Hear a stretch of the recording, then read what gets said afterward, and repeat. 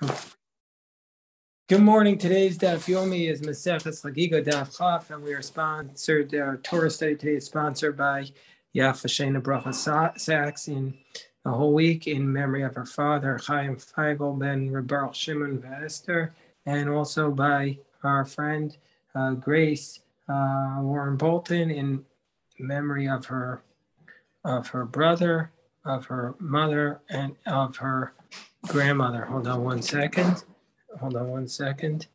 And in memory of her brother, Bobby Thomas, her mother, Beverly Goldstein, and her grandmother, Grace Lubarsky Goldstein. So today's Daf Yomi will start on the bottom of Yutes on the base, where it says, we have been discussing in our Mishnah and from the beginning of this, from the previous Mishnah, we were talking about the different levels of holiness associated with food. There's chulin, there's regular food, which is one level. Then there's meiser sheni, and there's the sanctity involved with eating the secondary tithe, which can be eaten even by a regular Jew, but has to be eaten in Jerusalem. And there's the third level of holiness, which is truma, which is food that can only be eaten by a kohen.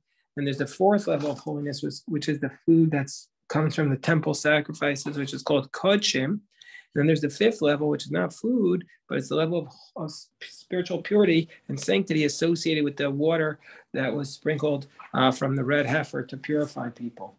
But from the wording of the Mishnah, Rav Mari draws a conclusion 2 lines from the bottom on 19b. Rav Mari taught Shema mina chulin shenasu al taharas hakodesh kekodesh tamu, that there were certain people who, even though they were eating chulin, they treated their regular food as though it was kodesh. They treated all their food items in their home as though it was kodshim, and they were careful to eat it with the same level of meticulous care that they would eat their kodshim. So if a person took that level of purity upon their household, then we're going to view that food item as though it was kodshim, and so therefore it would acquire the sanctity, so to speak, in terms of one's guarding of it. As we state, and what's the proof for this? Mimai, midolo katani bahu mala. From the fact on top of 28 when the Mishnah lists that the garments of the Prussian, meaning the people who eat their chulin in a state of ritual purity, that they don't say are considered tameh for those who eat their chulin b'taharas hakodesh. That from the fact that the Mishnah doesn't introduce this category, that somebody's garments of somebody who eats just regular chulin in a state of ritual purity is going to be considered tameh for a person who eats chulin as though it was kodshim. We see from here that these people who eat chulin shenasu al taharas hakodesh, that those garments are treated just like kodshim itself, and so therefore, from the fact that the Mishnah doesn't introduce this as an extra category. The Gemara says, but why do you have to assume that conclusion? Maybe the only reason why, okay, yeah, it's true, the Gemara doesn't introduce it, the Mishnah doesn't introduce it as a separate category, but maybe the damu truma, hatani truma, the damu chulin, hatani chulin. But maybe it's really going to be actually like somebody who's chulin shenasu al taharas hakodesh, maybe their garments are like truma, or like chulin, because we have other sources that compares this level of sanctity to truma or chulin. Tanya, because we learned in a brisa, chulin shenasu al taharas hakodesh harein kachulin, that if you have your chulin and you eat it and you conduct yourself as though it was taharas hakodesh, it's still going to be considered like a chulin garment, and so therefore your garments, if they were touched by somebody who was kodshim, you would be considered to be tamei. So, and Rabbi Elazar Tzedek says harein truma, that they're going to be considered like it's truma, which is also going to be tamei for somebody who guards himself on kodshim. So we have other sources that list this person in these other categories. So why do we have to assume that it's like kodshim? So that's not the proof for it. So the proof for the idea that chulin shenasu al taharas hakodesh is like kodshim, what Ramari was saying, comes from the conclusion of the Mishnah, because Miseifa, because in the conclusion of the Mishnah it says Yossi ben Yoezer Yossi ben Yoezer was one of the pious ones of the Kohanim, Midras Lakodesh, and he was pious amongst the Kohanim. So therefore, he always guarded himself to eat truma in a state of ritual purity. So he was always conducting himself in a state of ritual purity so he could eat truma. So his garments were going to be considered midras lakodesh. So he didn't guard himself against kachim. He only guarded himself against truma. So his garments would be considered to be ritually impure for somebody for eating kachim. Whereas Yochanan ben Gudgada, Yochal Taras HaKodesh Kol Yamav, Yochanan ben Gadol he would eat his whole life as though it was kachim, meaning to say he was literally in this category of chulin shenaso al taras hakodesh, but his garments will be considered tamei for vis-a-vis the ashes of the red heifer, the water of the red heifer, which is the highest level of holiness. So we see from here, what does that prove? L'chatas and l'kodesh lo. So since he was chulin shenaso al taras hakodesh, it was going to be considered to be richly impure for the mechatas, for the water of the red heifer, but not for kodesh, but not for kachim. So we see from here the fundamental principle that chulin shenas al taras kodesh is considered to be like kodesh, is considered to be like kachim. Just before we go on, I want to just pause to say like a little bit of drush, or just one moment of drush, that this whole idea of what we're saying, you might think to yourself, okay, this is the most esoteric topic in the world. What does this have to do with my life? I live here. I'm in the 21st century. What does this have to do? We don't have these ritual purity laws anymore. We don't have kachim. We don't really eat truma. No Kohen eats truma today. So what does it have to do with anything? But just pull out these words, just distill these words. Chulin, regular activity. Shenasu, which you conduct yourself. Al, taharas hakodesh, on the basis as though it was holy, on the purity of holiness. Kikodesh damu. It becomes like kachim. And so that teaches us that we have the ability to turn our everyday activity, chulin, to turn it by assuming that by giving it the principle of kachim, by saying we're going to make it holy, and it will become like it's holy today. So our chulin can become like holy. That's the basic takeaway message from this very esoteric teaching of the Daf Yomi. And you could really do this for every piece we're going to see. You're going to see really powerful ideas. So, for example, in the next piece, and the Gemara is going to give 3 examples of a person who they lose concentration, what's called hesech hadas. Their mind loses focus, they lose concentration, and because they lose this concentration, it's going to be considered that their level of watching is not going to be considered sufficient, and therefore the item automatically becomes ritually impure. Even though we didn't see it become ritually impure, but because their level of watching was not sufficient, we consider it ritually impure, rabbinically. But from here also we see a very, very important point, that life is about mindfulness and intentionality, and if a person doesn't provide mindfulness and intentionality, then it's going to be insufficient. So that's what the point is. You have to have mindfulness and intentionality, and so that's the basic idea behind this next piece. So says Rabbi Yonasan ben Elazar. So we're going to have 3 examples of where a person loses focus, and therefore his intentionality is not there, and so therefore it automatically becomes tamei. So the first case is from Rabbi Yonasan ben Elazar. He says, "Nafal me'afarto heimenu." Let's say his cloak, his scarf fell off of his head, and Amar l'chavero, and he says to his friend, to know, pick it up and give it to me, please, I'm sure. When his friend gave it to him, tameya, it's going to be ritually impure. And Rashi says, even if his friend is tahor, it's going to be considered like all of a sudden it's ritually impure tamei. Why? Because as the Gemara is going to explain, we have a presumption that when your friend holds something, you're not going to be considered like you're watching it properly. So therefore, since his friend was holding it, he wasn't guarding it even for a moment, and that's going to be considered like it's hesach hadas. And second of all, the person who picked it up, we don't think he was watching it, because he said, why is he asking me to pick it up? He knows that he doesn't know if I'm ritually pure or not. So therefore, he doesn't want me to watch it, so I don't need to watch it. So therefore, that case is going to be ritually impure. Second case, Amar Rabbi Yonasan ben Amram. Let's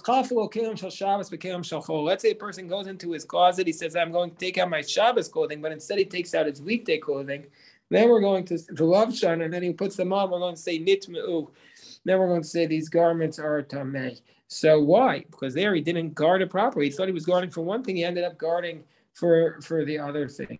And then the third, the Gemara's assumption is because if you think you're watching something for one thing and you're watching it for the other, that's not a valid watching. You need to watch it for everything that you had in mind. And now we're up to the third category. The third example, the third case that we're talking about is about Amar Rabbi Elazar bar Tzadok. Rabbi Elazar bar Tzadok said the third example is Ma'aseh v'shtei nashim. There's an incident with two women, chaveros, and they were both careful about the ritual purity. Shenitchafu and klam b'beis hamerchatz. That when they came out of the bath house, one of them took their friends. They switched their clothing accidentally.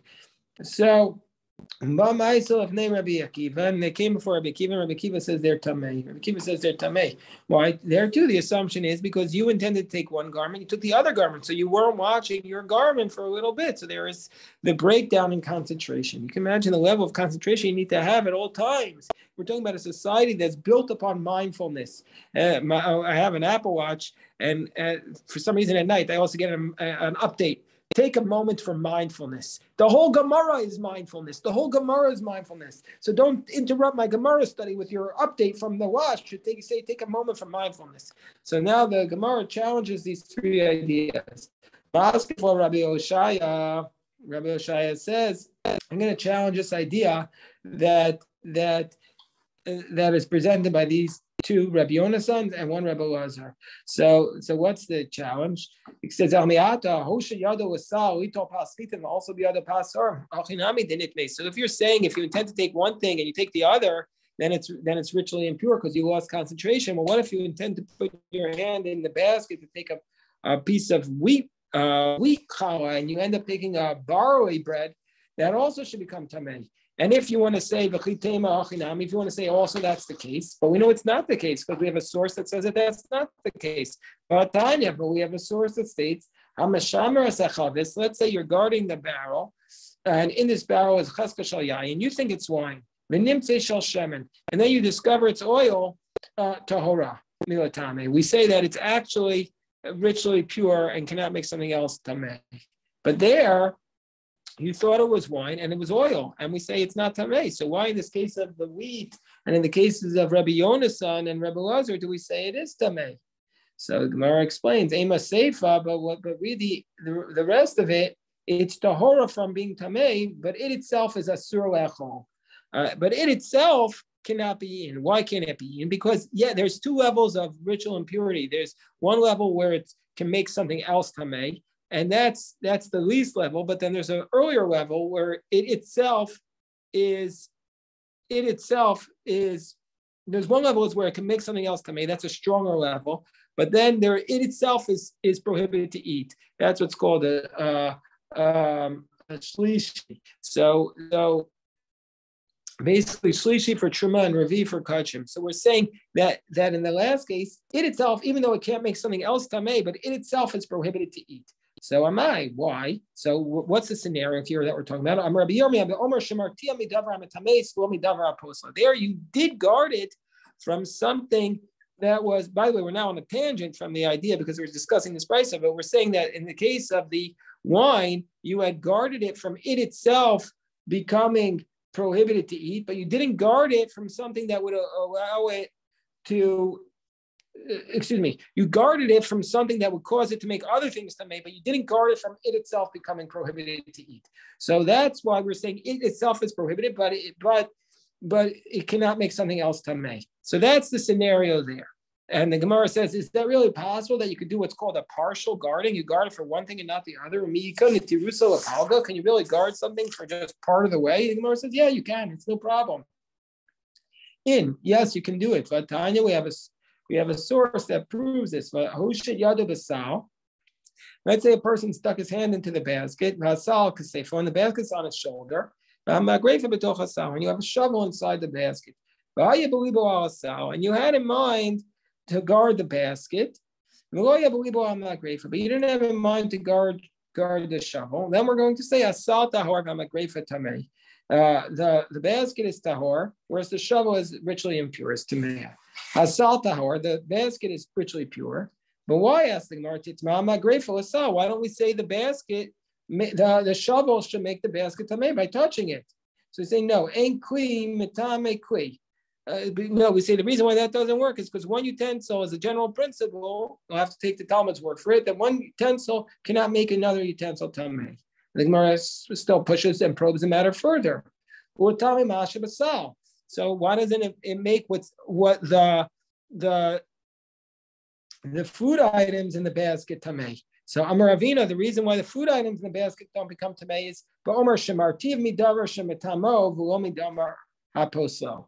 It says no, because you say I watched it from something that it itself. So he says I watch it from the protection that it can't make something else tamei, but not from something that it itself became disqualified. And so therefore, you see that you can do what's called a palgo and a tiru. So you can guard something for one thing and not for the other in terms of your intentionality. But nevertheless, we see this question, that the question going back to when we cite the source, the question is that we had said from the case of Rabbi Yonasan, the two Rabbi Yonasans and Rabbi Lazar, that if you intend to watch it for one thing and then the item got switched with something else, that it's ritually impure. But now we have this case that if you intend to watch it for wine and it ends up being oil, that it's tahor, that it's ritually pure. So it's contradiction. That's why the Gemara says we call makam kasha. It's difficult. And furthermore, we're going to give you other examples of where these laws that were taught by Rabbi Yonasan and Rabbi Lazar are contradicted, where you think you're watching one item and it's another item, it's considered to be a lack of intentionality. Because what about the case? What about the case of Moshe Rava Barafua? There was an incident about one woman. She came in front of Rabbi Ishmael. But Amr, she says to him, Rabbi, she says, my teacher, I was making this garment and I was in a state of ritual purity. But even though I knew I was basically ritually pure, I wasn't really paying so much close attention to it. I didn't have intentionality, but I know nothing happened to me. It's all good. It's all good. Don't worry about it, Rabbi. I'm sure it's fine. But then Rabbi Shmuel was worried. Well, what did he do? When we talked Badigos, he started asking her questions. And when he started asking her questions, she said, you know what, Rebbe? Actually, this woman who was in Nida, the woman who's in Nida is in her time of her month, and she's considered to be tamei, ritually impure. Whatever she would touch would become tamei. And so therefore, this Nida, she was actually helping me, and she pulled on the thing I was doing, and guess what? So therefore, it did become tamei. So says Rabbi Yishmael, we see from here, look how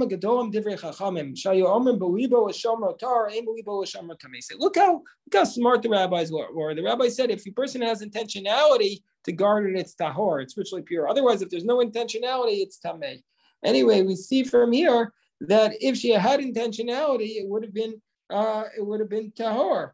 And so therefore, so we see from here that if she had intentionality, it'd be tahor, even if she thought she was watching one thing and would be watching something else. I mean, the Gemara assumes it's a question. It doesn't strike me as the greatest question, but that's what the Gemara says. And then the Gemara introduces another question. Shuv Ma'aseh B'Isha'ach. Some Rabbi Shmuel has a lot of these women coming before him. Another woman comes before him, and Amr said to him, Rabbi Ma'pazu Raktia B'Tara. I have this cloth, this tablecloth or whatever, I wove it in a state of ritual purity. But I didn't actually have intentionality. I didn't say I'm intentionally guarding this from becoming ritually pure. I just know nothing happened. When we talk Badikos, but then he started asking her questions, and when he started asking her questions, guess what happened? Sure enough, lo and behold, the more he asked her questions, what did he discover? Rabbi, actually, name a nifsakali. Actually, while I was doing it, I was a Nita woman, and a string broke, and then I tied it up with my mouth, and then I went to the mikvah and then I came back, and guess what? The spit was still there, so the whole garment will become tamei from the spit of the Nita woman. And says Rabbi Shmuel, that's exactly what the sages were telling you. You need intentionality. If you don't have intentionality, it's no good. And we see from here that if you have intentionality, if you think you're watching one thing, you have belibo with l'shomro, it's okay, even if it will be wine and it turns out to be oil. Anyway, so this is a question on the three cases we had above, because we had Rabbi Yonasan A, who said, if you drop it and your friend picks it up, it's no good. and B, where you thought you're getting your Shabbos clothes and you got your weekday clothes, they're tamei. And number 3, where the 2 women switched their garments. Aren't these contradictions to those 3 cases? So the Gemara says, well, let's analyze them. Bishlam or Rebbe Elazar Tzaddik. It makes sense according to Rebbe Elazar Tzaddik. These are not a problem. These cases don't contradict Rebbe Elazar Tzaddik. But what did he say again? He said that the 2 women switched their clothes when they came out of the bath. Why? Because kol achas v'achas omeres chaverti chaverasi eishes am aretz umas chadaita mina. Because everyone, those cases, the reason why it's tamei is because each one says, listen, I am careful, but my friend, she's married to an Am Haaretz who's not careful about the laws of ritual purity. And so therefore, and she still let her take it, so therefore they didn't have concentration at that.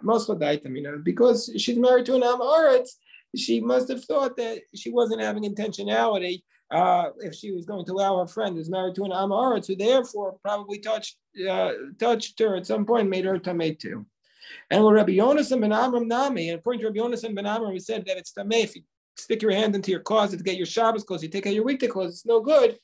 Given the Kalim the Shabbos, when it comes to your Shabbos clothing, you're going to do a higher level of watching. So therefore, you take out your weekday clothing, it shows that you didn't have the same level of intentionality in guarding it. That's why it's ritually impure.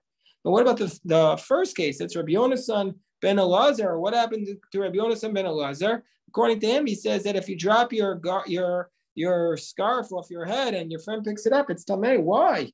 Why can't you watch your garment while your friend is holding it? The Gemara says, yeah, because that's why. I'm Rabbi Yochanan. The reason why you can't, why it's tamei in that circumstance is because chazaka. Because we have a presumption that when your friend is holding something, your intentionality does not extend to what your friend has in his possession. You can't have intentionality to protect it, to guard it while it's in your friend's possession. The Gemara says, "Hello, is that really accurate? That you can't have intentionality to protect something that's in your friend's possession? That your level of ability to guard it is over once your friend is doing it?" There's a very deep idea there as well when it comes to responsibility of giving your friend responsibility for something. We're at the top of 20b. But we have the following principle in the Brisa. What about the following case? We have the following source. We're in 20b. Let's say you hire these donkey drivers or your workers, and they are amei aretz. They're not careful about the laws of ritual purity. And what they're doing is te'unin taharos, but they have a pottery utensil which has ritually pure foods in it. Now, a pottery utensil, if you touch it from the outside of the utensil, everything inside it is tahor. But if you go over it, if you go over the airspace of it, then it's going to be impure. And if you touch it inside of it, it's going to be ritually impure. So if you give these amei aretz to carry your taharos, even though he's come as far as a mil is usually we say 3/4 of a mile from it, then Toros of Toros, it's still going to be okay. Even though the amei aretz are holding it, it's not ritually impure. But if you say, you go ahead, I'll follow you, then since then he's no longer sees them, then it's ritually impure. But there, in the first case, it's going to be pure, even though the amei aretz are holding it. So why? And we said ma'ishna reisha, ma'ishna seifa. What's the difference between the first case here and the second case? Or in the first case, where the amei aretz are holding it, it's tahor. In the second case, it's tamei. It's ritually impure. In the first case, before he hired these amei aretz, he stuck them in the mikvah.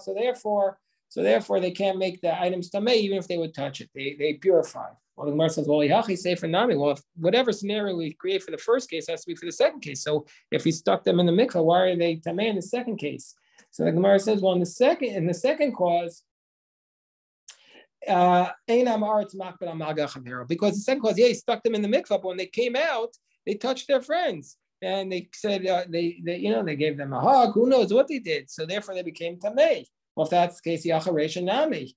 So the first clause also. So the Gemara says, yeah, well, the first clause, the first clause, he could have shown up and spotted them at any moment. They didn't know where he was. He could have been right on top of them.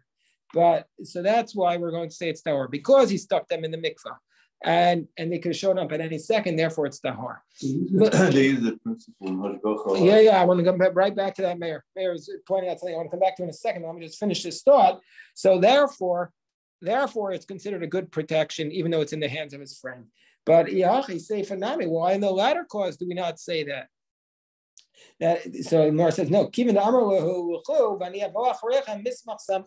because since he says you go ahead, I'll follow after you. It shows that he doesn't have. He's not protecting, and they're also going to not feel like he can show up and watch him at any second. And so, therefore, for that reason, it's not considered good watching. My dear friend Reb Meir, who is with me, says this idea that it says the Balaam derech hakalton, that he could come upon them suddenly, so it's considered to be like a good shmira, like a good protection.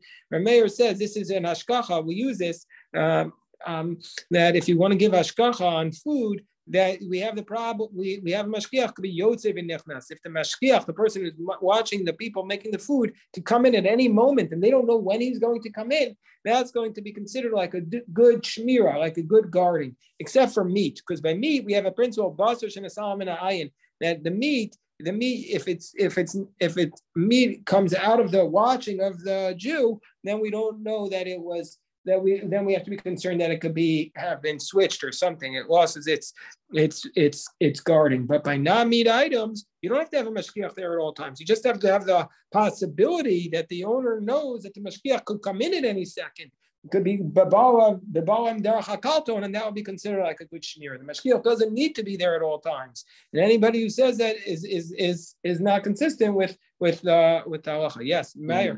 Basically, also this works out with technology because you have a video, right? You have the CCTV in your factory. So here can only be in a certain level of areas. But if you have a CCTV with the recorder and the DVR in it, then you can actually see a whole large space with a lot of different areas. And it's even stronger than in some instances, stronger than a person. Meir knows what he's talking about. Meir says here also, when it comes to watching nowadays, you can use technology under certain circumstances. It'll be even better than any rabbi, because first of all, technology, you can video and record it for everything, for all eternity, as opposed to not. So and you have witnesses. So it says the Gemara, the Hadranach ein darshan. Hadranach ein darshan. So are you trying to say something, George? I was going to say, how does this apply to the kashrut of cheese and making cheese? Well, so that's a question about the cheese, that whether the Jew is supposed to be there at all times. So that is a question about the level of shmira that's required for a Jew by the making of cheese is more intense. So I don't want to go into that and start answering that with specificity right now, because I don't have those books in front of me. But when it comes to making of hard cheese, there is a higher level of hashgacha that's required. Yes, for sure. Thank you, George. So now we're very good point. So the Gemara says, the next Mishnah, we start the next chapter. Chomer b'kodesh mi b'truma. So the Chomer b'kodesh. But by the way, one of the ways we could get out of that with George's point is if the cheese is owned by a Jew, it's a problem if the cheese is not owned by the Jew. But if the cheese that's being made is owned by the Jew, then you don't need as much a level of protection. So you could have a partnership in it, maybe. So that's one of the suggestions that's made sometimes. But anyway, Chomer bi b'kodesh mi b'truma. So now we're going to talk about different levels of stringencies. We're going to compare kachim and truma. Truma is the food that you give as a tithe to the kohen, and eaten by the kohen and his family. And the kachim is the sacred food that comes out of the temple. Gemara is going to give 10 stringencies that apply to kachim over truma, and we'll go through them quickly in the Mishnah, and the Gemara is going to explain them. Number one, chomer kodesh v'truma shematbilin kelim b'toch kelim v'truma v'lo kodesh. That when you immerse something in the mikveh, every part of it needs to touch the water. But so, can you immerse 2 utensils together at once? You can do this by kachim, but not by truma, but not by kachim, because there's a concern that the water, when you do it by kachim, the water is not going to get to everywhere. Number two, acharayim b'toch beit hatzvita b'truma v'lo b'kodesh. That there are different parts of the utensil, and if it touches one, the other parts don't become tamei. That's by truma, but not by kachim. Number 3, a nosias a midras, nosias a truma, that you can carry the truma in a pottery pot while you're carrying something that's tamei from a zav, like for example the shoe of a zav, but not for kachim. What's a kodesh? Number 4, big day ochle truma midras a kodesh. If somebody who wants to eat kachim is carrying the garments of somebody who eats truma, it's going to be considered like he's tamei. But big day ochle truma, big day ochle truma midras a kodesh. So somebody who's carrying the garments of truma, then it's going to be ritually impure for kachim. Number 5, that when you immerse something that's for kachim, it's not the same. It's more intense than for truma. How so? That for Shabakodesh Matir or Menagif said for kachim you have to untie it and then dry it and then immerse it. And then you tie it. But by truma kosher but by truma you can even leave it tied and then you immerse it. Number 6, that if you have a utensil and then while you're finishing it off, it can't become tamei until it's finished. But while you're finishing it off, it becomes ritual. You complete it in a state of ritual purity. For kachim, you still need to immerse it first. Of a low truma, but not for truma. And I don't know what number we're up to, but now if you have a utensil, you have different food items for kachim. If one of them became tamei, then everything that's in your utensil is tamei of a low truma, but not for truma. And the next one is aravi b'kodesh pasul, that something for kachim, even if it's 4th degree tuma removed, it can become disqualified to be eaten. Shlishi b'truma, but by truma it's only 3rd degree that it becomes disqualified. U'b'truma nitnes achas miyadav. By truma, if one of his hands becomes tamei, then chaver tahor, the other hand could still become ritually pure. It can still maintain its purity. Whereas by kachim, mat bil shtein. But by kachim, you have to immerse both hands at the same time. Shayad metame es chaverta, because one hand can make the other hand tamei automatically by kachim of lo b'truma. And now the 9th one is ochem neguvim biyadayim mesuavos b'truma of lo b'kodesh. That as a prerequisite to a food item being able to become tamei, it first has to have had liquid intentionally or not intentionally, but that you wanted liquid to go on it. So let's say the food item never had liquid on it, so then you can eat it with truma even with hands that are not clean, because the food item does not become tamei. But that does not apply by kachim. By kachim, you still can't eat it with those hand items that are not clean. And the last one is on the top of 21a. Onain is somebody who has suffered a death and they're supposed to go to the mikvah after. They can't eat the kachim while they're an onain. So then umachusar kippurim, and somebody who still needs to bring a sacrifice, even though other than that they've gone through all the levels of ritual purification that's required. Tzrichin tefillah kodesh, they have to immerse before eating kachim of a lola truma, not for truma. The Gemara is going to explain all of these categories. In the coming days, and I encourage you to not give up, even though it seems very hard to review. It's just, these are not difficult concepts. It's just a new language, and if you apply to it, you will get it. I'd like to thank our sponsors.